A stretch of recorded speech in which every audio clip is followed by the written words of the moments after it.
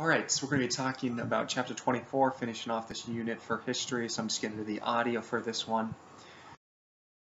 It starts off with our theme verse, Isaiah 46, 9 through 10, that says, "Remember the former things of old, for I am God, and there is no other. I am God, and there is none like me, declaring the end from the beginning, and from ancient times things not yet done, saying, My counsel shall stand, and I will accomplish all my purpose." So this theme verse shows us God's role in history, how he has already foretold many things that will happen in history, that he is in control of all of history, and that, like it says there at the end, my counsel shall stand, I will accomplish all my purpose, that God is in control of history.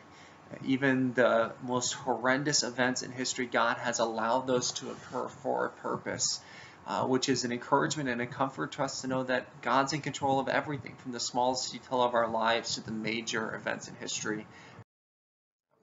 So in this chapter, remember we're always doing fall in the first chapter, creation in the first chapter, then fall, so now we're in the third chapter talking about redemption.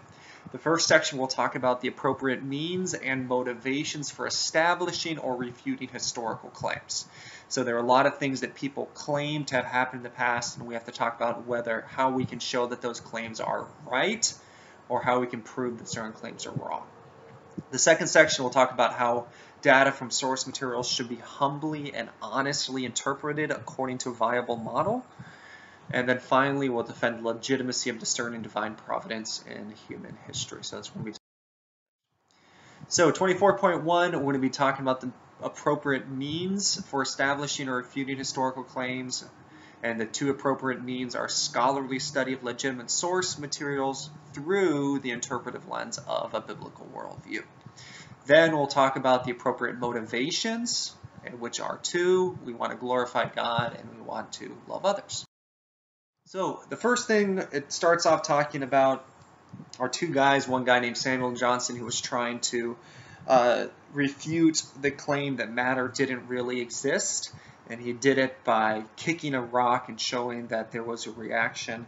And then talks about Buzz Aldrin, who tried to refute the claim that man had never landed on the moon, and basically talks about how when he was 72, this guy who had been doing all these documentaries and constantly bugging people about having not landed on the moon put a mic in his face and told him to swear in the Bible that he landed on the moon. When he refused, the guy called him a coward, a liar, and a thief. So Buzz Aldrin punched him in the face. And it talks about how there are many people in the world today that want to refute historical claims. So they want to say that man never landed on the moon, or they want to say that the Holocaust never happened.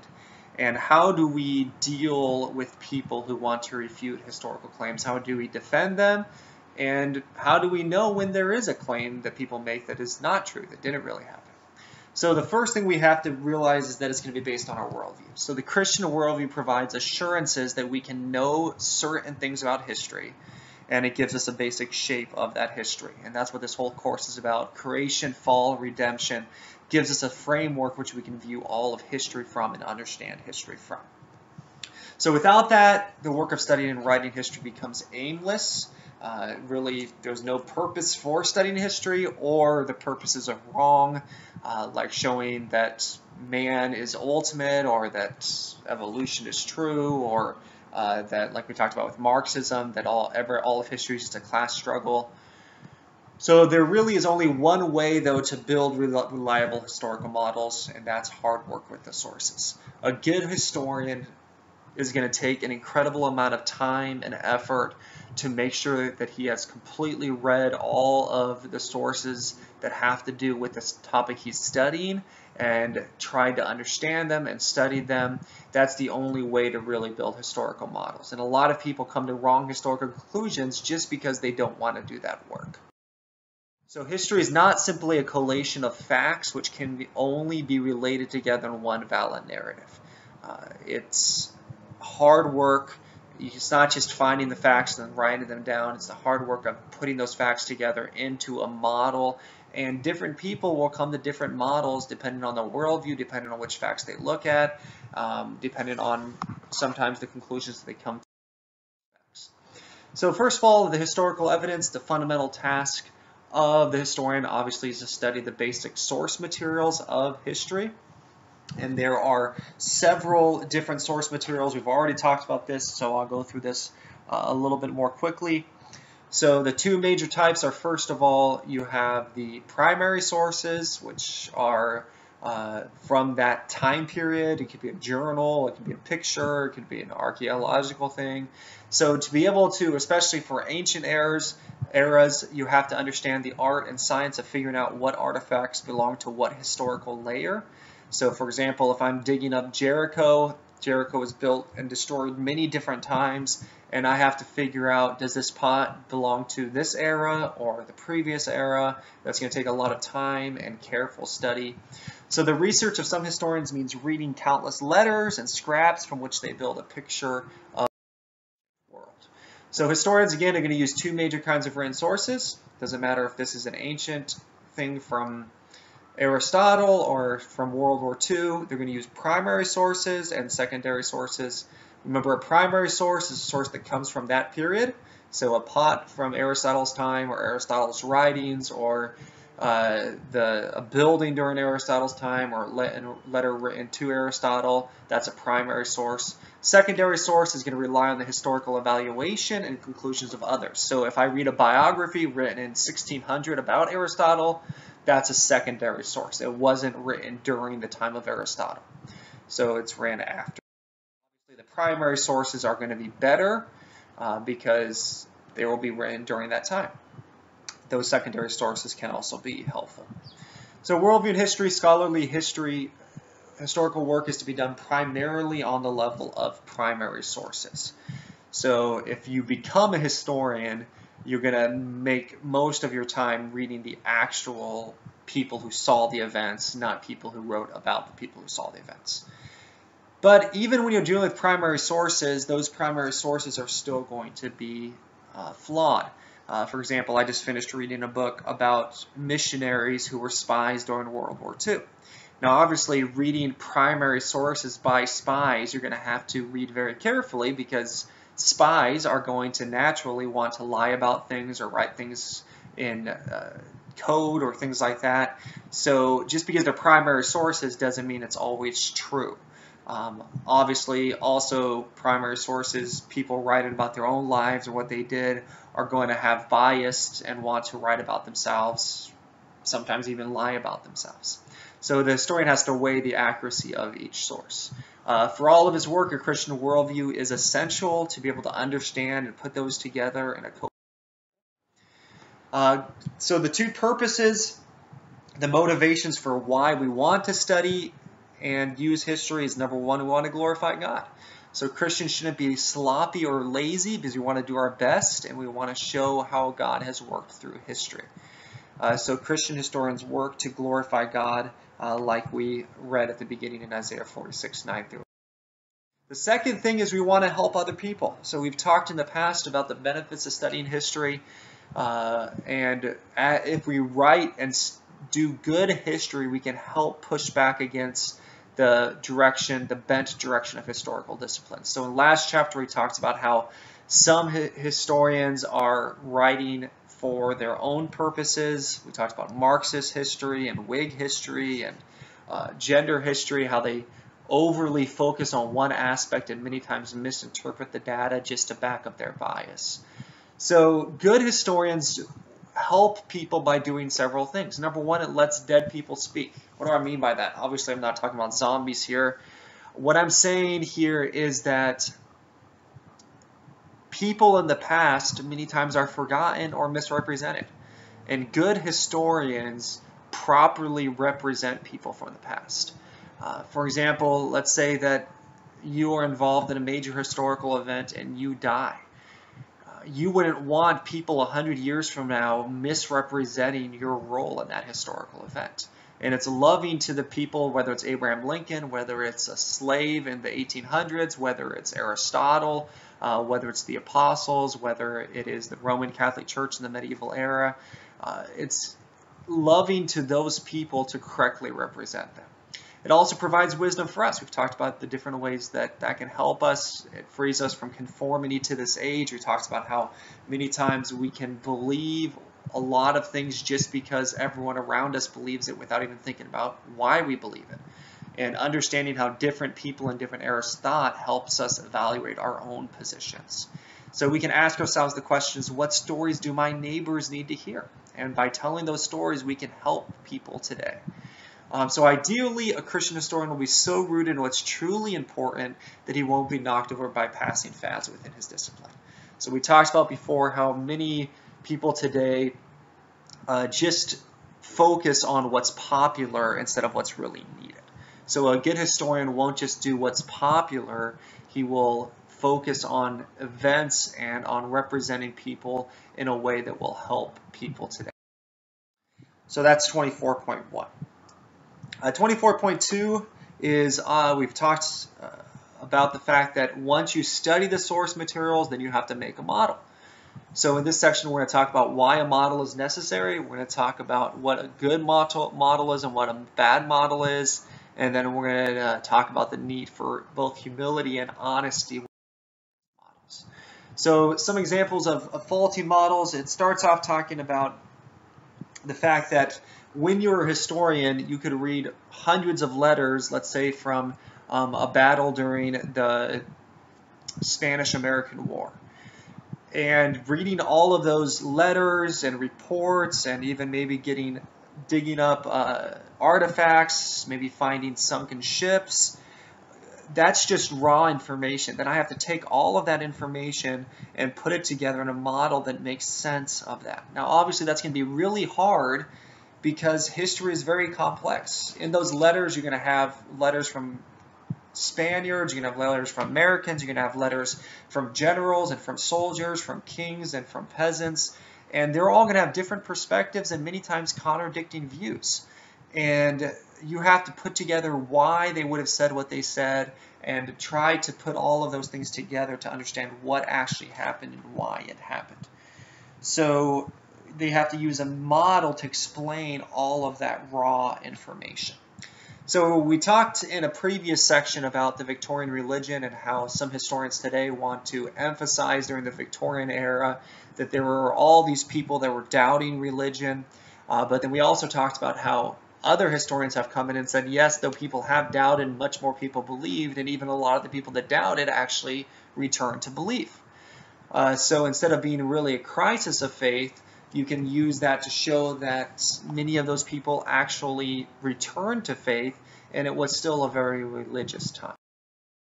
Another one that it mentions is missionaries, and how many people point out today that during the time of European colonialism, when countries like Britain and France and the Netherlands were conquering other countries, many times missionaries would come in with their empires, and many people want to say today that all those missionaries basically ended up helping their countries dominate the cultures and destroy the cultures and had a very detrimental effect on those cultures. And many times that was true, but a more closely researched position of that era shows that the missionaries that did work with the state to hurt the populations were the ones that were part of state churches. But not all missionaries were part of state churches. Not all missionaries were associated with the government. Many missionaries were actually working against the state and were independent churches. And those missionaries many times actually exposed the state's abuse of the people. For example, there were many missionaries that smuggled pictures of abuses out of the Congo. Missionaries in South Africa spearheaded an agreement to protect the people in Botswana from other land grabs.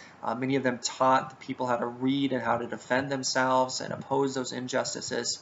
So he came up with a more balanced approach to this by really studying sources. Now, we have to always have humility when we study these sources and come up with conclusions for two reasons. First of all, we have to realize that many times Christians did bad things. And pretty much every person in history did bad things because every person in history was a sinner. So a real, truly Christian worldview perspective of history doesn't say all the Christians were the good guys and everyone else was the bad guys.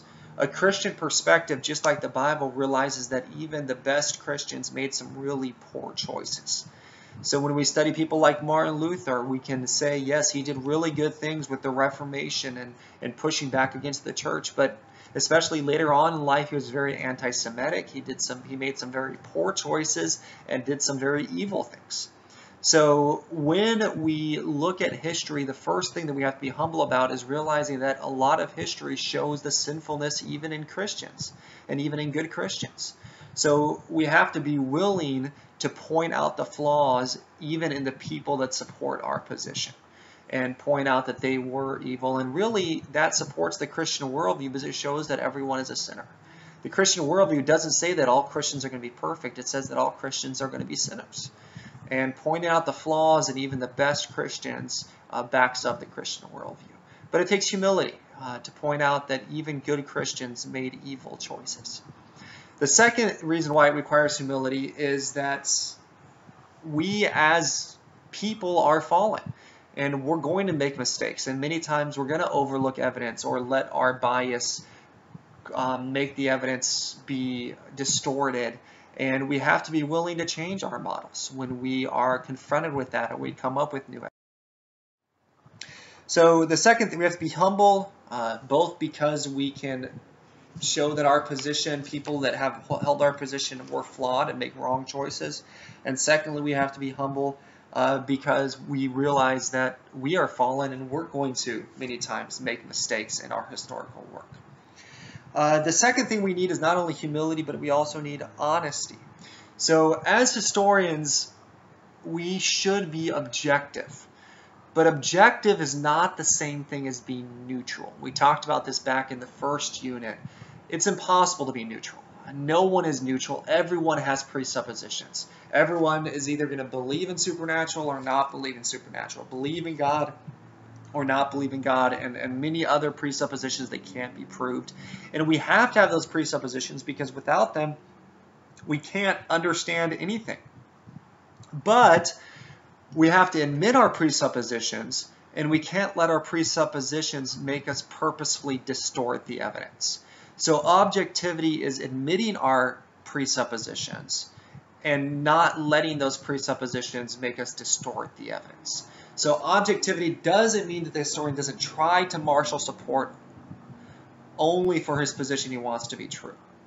Objectivity means he tries to find the truth, even if that truth seems to go against what he wants.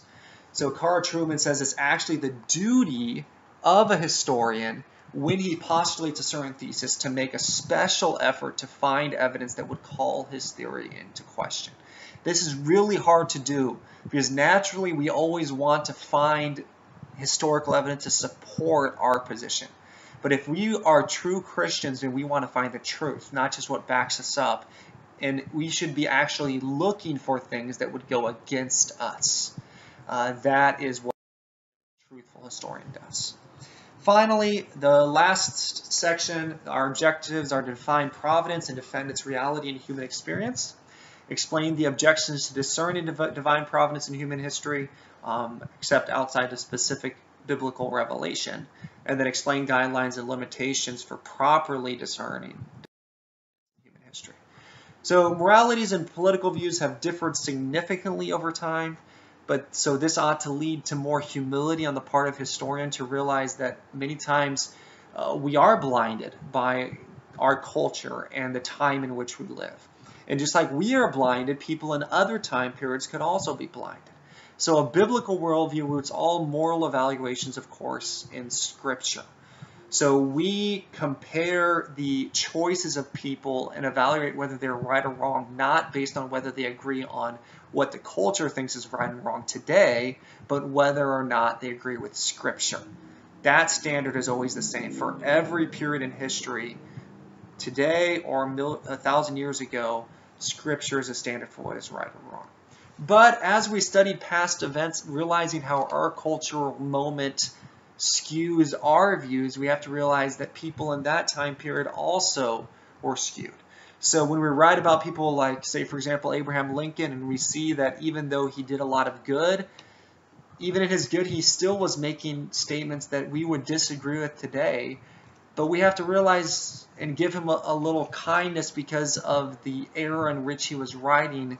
He was very going against his era, but he was still influenced by his era. So we point out what he did and saying this and that was wrong, but we do it understanding the time period. So discerning divine providence. Providence is the theological term designating God's control over and direction of human affairs. So providence means God's in control. God's in control of everything. The Bible teaches that God is in control of every single event in history. From the Holocaust to the sinking of the Armada, God is in control of everything. So some Christian historians think that for various reasons a Christian should avoid discussing providence. And there are two reasons. Carl Trueman points out two reasons. Number one, everything is providence. The Christian believes every event is providence. So why should we say this event or that event was providential if everything is providence? The second reason they say we shouldn't talk about providence is because most people, when they use providence, they only talk about providence when it supports their views. So they say, oh, God was working in this situation because it supports my views, but he wasn't working in this situation. So does that mean we should just throw out providence? Well, there are problems with saying certain events are providential. Again, some historians point to anything, for example, that promotes American freedoms and say that that was God's providence. So God is the one that allowed us to conquer the West and destroy the Indians, therefore that was right. Or just because God allowed it doesn't mean it was right. C.S. Lewis warns of the dangers of ascribing our calamities, or more often our neighbors' calamities, to divine judgment. So saying that the Spanish lost because God was judging them, or we won because God was using us to judge them, we have to be careful with that unless this limitation should not prevent historians of God. So writing and teaching, the two most common ways for a historian to communicate his research are through teaching and writing, and hopefully some of you will end up doing that. Writing can be published in scholarly journals or just in books that everyone would read. Whether those books are for scholarly or purportly, that is written for people who aren't specialists. So maybe God will call some of you to be historians. And when you do that, you should always do that through the lens of the biblical worldview, thinking about what we've talked about in this chapter.